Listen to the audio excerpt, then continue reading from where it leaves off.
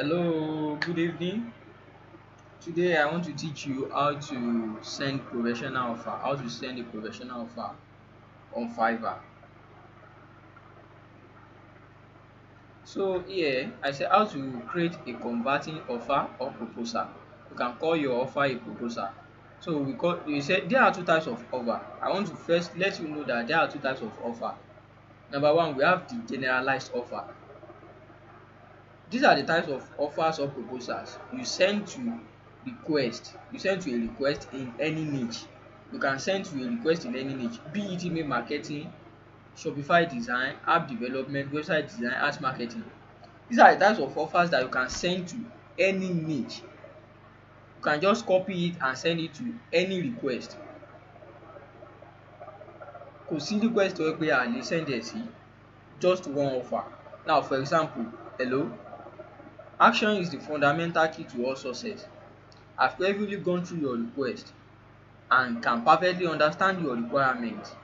I will deliver an excellent work for you on this project.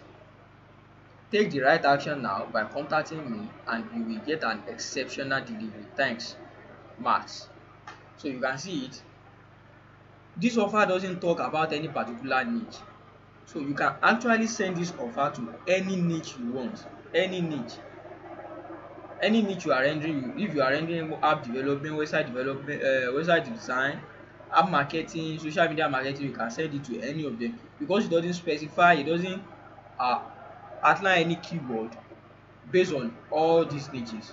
So it talks generally about what you will do and what you will deliver excellently for that buyer. So kò sí nǹkan tá fẹ́ pé a lè send ẹ̀ sí because it talks generally ló sọ̀rọ̀ nípa. So you can see it. So how do I form this kind of offer? Is that most times I use is either I create it from scratch using my brain, or I use wise codes. I will use wise codes as well to create the offer. So I go to Google, I search for wise codes, business codes to be precise.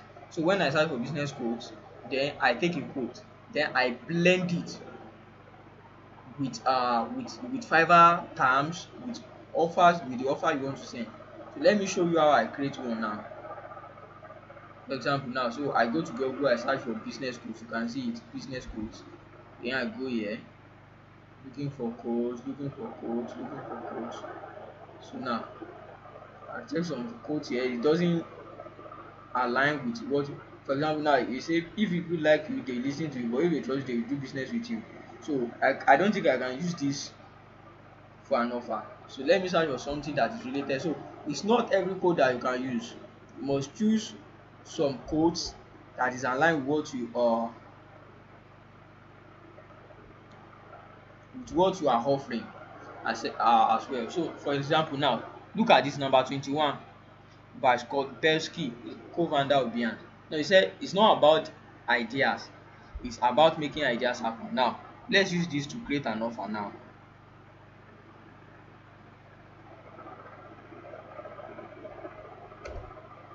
Let's use it to create an offer.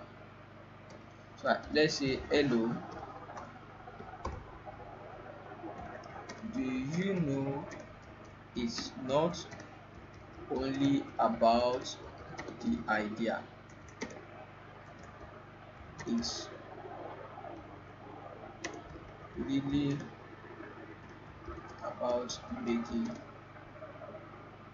Then you can say, yes, it's really about making the idea happen. Or let's say it's really about implementing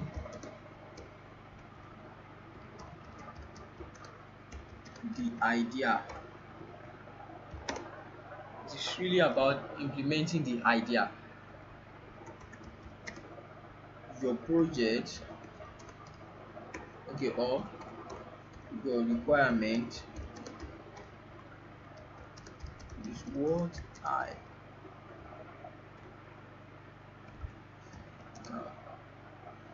uh, execute perfectly as I have completed similar various similar projects in the past, and I have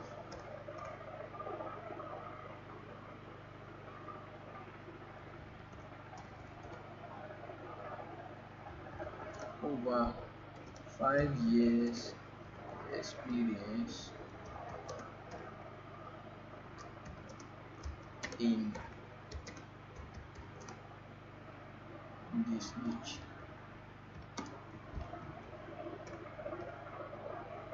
You can use message me, inbox me, something like that. So let's you contact me today or contact me now.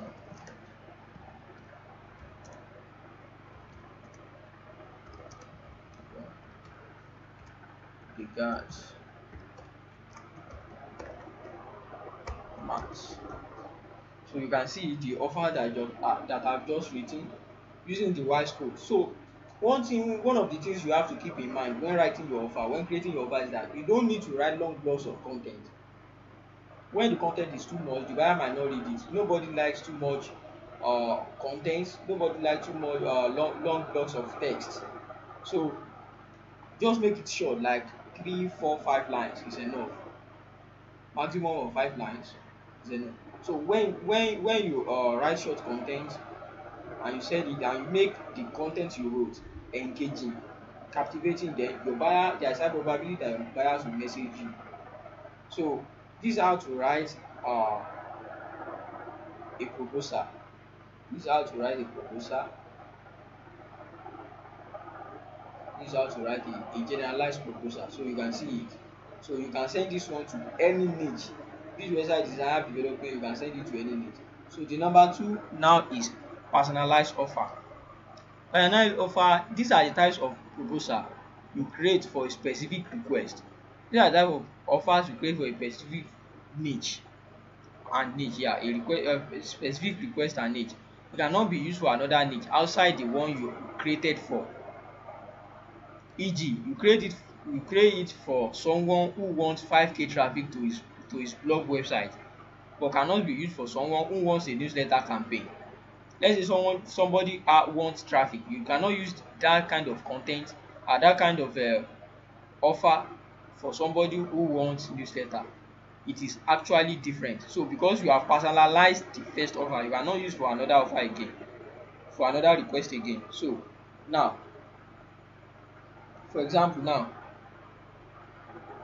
but what this is actually saying is that the offer you wrote, you cannot, that you wrote for a website design, you cannot actually use it for template design. You cannot use it for campaign. You cannot use it for fixing bugs. So because it is personalized for designing a website, if you write an offer for a real estate website, you cannot use it for a gaming website. So it is different from each other because it is personalized. Now let me cite you an example now. Say, greetings, you finally come across the right digital marketer for your blog website. So this one has talked about marketing, it has talked about digital marketing, has talked about websites. So I will promote your blog, and so this one now cannot be used for something like a mobile app because it has talked about website and it has talked about marketer. So this one is, you can see that it is personalized. It's not generalized like the previous one we learned. So he said, I will promote your blog and drive targeted traffic from a specific location. I have more than 4 years experience in traffic generation and positive feedback in work done. Inbox me now and let's get started. So you can see it. It talks about the experience. You greet them. It talks about the experience, then what you can do, what we do, you emphasize on what we do. Then you give. We talk about the past project you have handled. Then you talk about then you talk about the positive feedbacks that you've gotten. Then you give it a conclusion. Now let me create another one. Now you say, hello, thanks for checking out. Now let me show you an example here. Let's say we want to, I've completed my offer for today, but let me, someone say we own an apparel company that is e-commerce shop, yeah, selling clothes, apparel.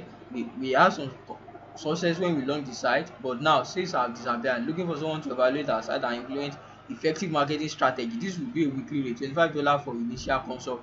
So this person wants a marketing strategy, somebody to implement marketing strategy to promote their e-commerce web store. Now let's say we want to write an offer, we want to send offer to that person. Now we write, let's say we want to send a personalized offer. Now let me cite an example. Now, thanks for checking out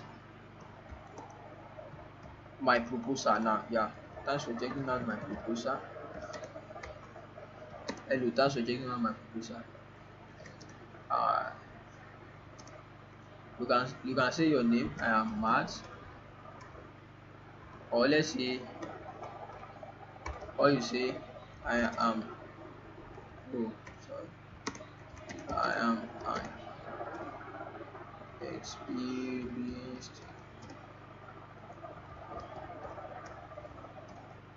you can even use e-commerce marketer with over 4 years experience promoting marketing,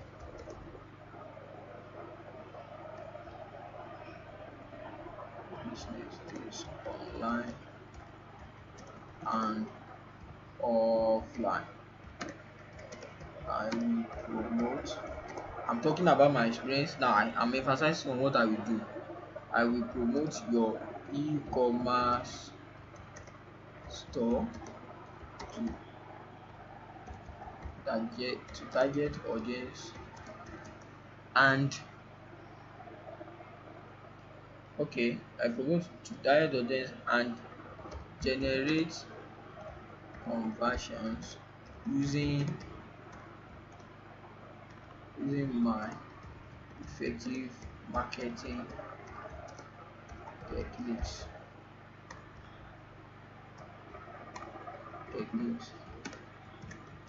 Contact me now for an amazing result. Thanks. So you can see it now. This one is also a personalized offer. You can see it talks about marketing, your experience, what you have done, then you emphasize on what you do for that person. So then you give a closing remark as well. So this is how to create a perfect offer, a perfect proposal, be it personalized or generalized offer. Now let me show you some of the offers. So these are things you have to study when sending offers. These are things you need to study. So this says offers. So these are the numbers of offers, number of people that have sent offers to this person. Now èèyàn mẹ́wàá ló ti send offers sí, then oye ọjọ́ tó fi sí lélẹ̀ 7 days, then the money that person wants to pay is $10. He wants to pay $10 for this job, for a survey fee, 10 responses from my survey. So he wants to do something like survey. So this person, I need 1K subscribers on my YouTube channel. So he need 1K subscribers. He wants the job done in 3 days. 7 people have sent offers already. Then he wants to pay $10. So now something I want to tell, there is something I want to tell our newbies as well. And gangan tí mo fẹ́ sọ fún newbie lélẹ̀. When you are sending offers, you have to know, you have to study how big, or let me say how complex the project that person wants to do is. For example, now somebody who wants this 1K subscribers on the YouTube channel, put in $10. You know, if you collect this kind of project, you might, if you have the skills, you might be able to do the project, but it is like you are sabotaging yourself, because $10 is too low for something like this. For example, now somebody wants to design a whole website. Let's say somebody who wants to design a membership website now and add $40 to it. So you can see $40 is too low for a membership website. But if it's an agency website, you can still design it like $90, $100. But it's still low. But for somebody who wants like let's say somebody wants 10K leads now, and he added $5 to it. So you can see that kind of budget is too low for the project that person wants to do. So in that kind of situation, you need to add more funds. You have to add more price to what, to the actual price that person added to the request. Oye tẹ́ni yẹn fi sí, ẹ need láti add mọ́. For example now, if ẹni yìí ṣe fi $10 sí, as this person add $10, you can put $50, you can put $70. Because if you add $10 now, nǹkan tó máa ń ṣẹlẹ̀, these are the situations tó máa ń ṣẹlẹ̀ tó jẹ́ pé the seller will now order, the buyer will now order you directly when he sees that your price, your budget, the price you put there is low. Ó rí pé price tẹ́ fi sí ti kéré, òun náà á wá tètè order yẹn, á lock iṣẹ́ yẹn mọ́ yín lọ́rùn, iṣẹ́ yẹn á wá ṣòro ṣe, ṣé àti rí báyẹn. So this is how you have to be conscious of the job that person wants to do. For example, na ilé báyìí, 2 person ló sì send offer sí, iṣẹ́ translation ló fẹ́ ṣe, ṣe ti rí báyẹn. So 2 people ló sì send offer sí. We have people, sometimes we have 0 cents. So then you have to be you have to know this. 0 cents when you are monitoring your offer, tẹ́ bá ń ṣe offer yín, make sure pé offer sọ pé 0 cents.